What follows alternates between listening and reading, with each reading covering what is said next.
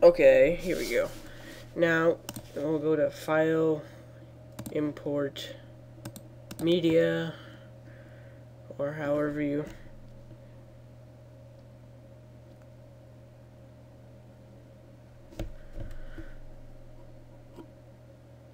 Wow, this is incredibly slow. Go wherever you put the thing, the video underscore TS. Click that and hit this arrow and go to all files at the very top. And you can either select the VOB VTS underscore 01 underscore 1 dot VOB file. Yeah, I can't even select anything. It's how slow my computer is, dude. Okay. See, at the bottom here, you can see the length, the audio video. It's the same thing. I found the IFO is easier to edit with because sometimes the VOB sometimes screws up with the editing and it looks like you're doing something and you're not, and it potentially screws you up. So I go with the IFO, but your preference. Drag this baby in.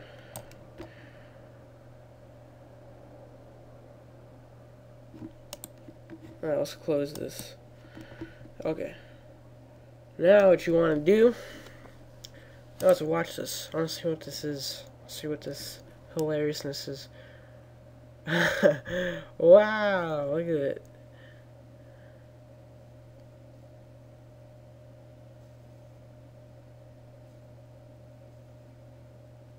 Yeah, that's enough. Okay. So, right click, properties, uncheck the maintain aspect ratio button, go to media, field order, none, progressive scan, pixel aspect ratio 1 square, and then hit OK. Video event pan slash crop. And you can either do 710 right here in the width section, but I suggest 700. It gives it a nice letterbox on YouTube. And oh yeah, the project properties. Go to File, Properties, and 720 by 480 for the width. None progressive scan. 1 square for the pixel aspect ratio, 8-bit pixel format, resolution rendering quality best, Gaussian asymmetric, promotion type blur, blend fields, or deinterlace method. Click and click this thingy. And when you import a clip, this one right here, click this button right here, match media settings, and find that same clip. It helps a little bit. Click open. Just hit apply.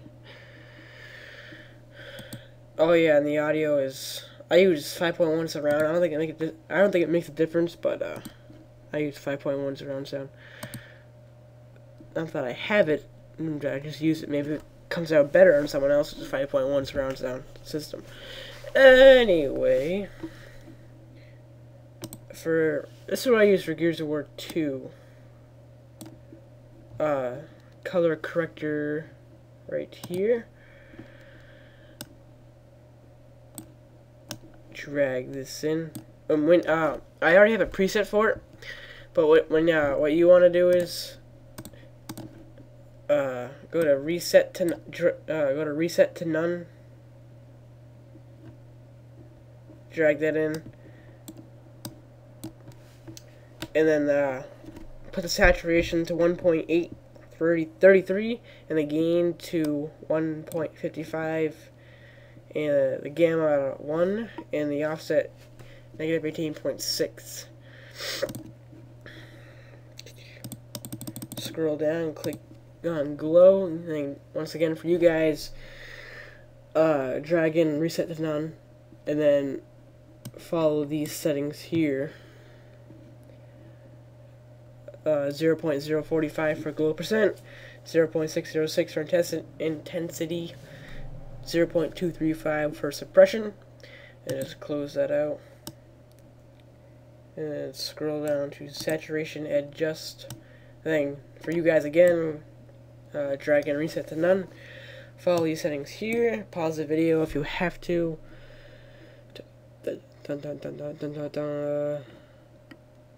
Yeah. And then sharpen.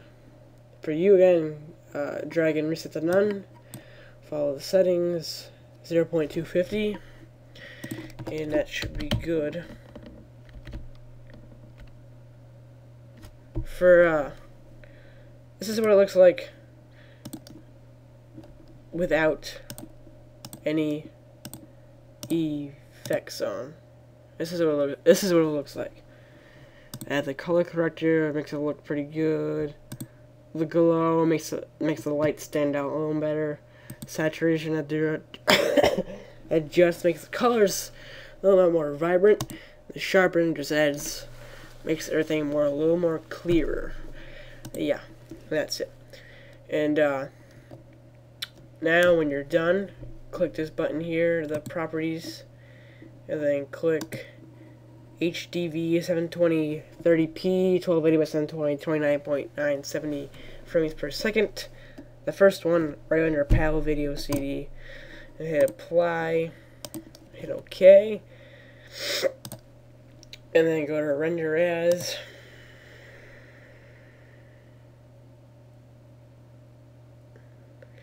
Today, slow computer.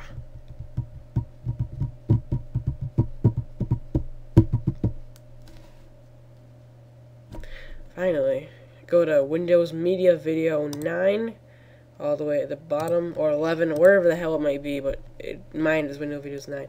Click Custom, and then Video Rendering Quality Best, the audio CBR, Windows Media Audio 9.2, or whatever your number is, and attributes 192 kbps, 48 kilohertz, stereo AV CBR, and for the video, mode CBR, Windows Media Video 9, or whatever your number is, custom,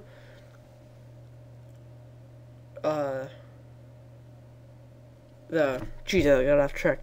The width 900 by 480, pixel aspect ratio 1.0 square, frame rate NTSC 29.970, seconds per keyframe 5, override default compression buffer 8 seconds, and the video smoothness at 100 sharpest, video bitrate internet LAN 6M, the index summary is nothing. Click OK. You can save that as a template, and then click save.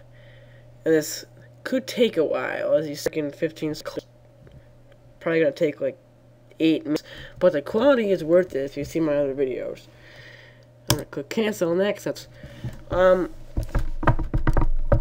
yeah, that's my high quality settings for you guys that people have asked. If I wasn't clear on anything, if I forgot anything, message me. And I did not come up with these settings. xConvicting gave them to me, and he took his videos down, and I'm just gonna pass on the knowledge to you guys. I will put his channel link possibly right under the video or in the sidebar. Check his channel out. He's got some cool videos for Call of Duty 4 out there. And thanks guys for watching. Peace out, yo.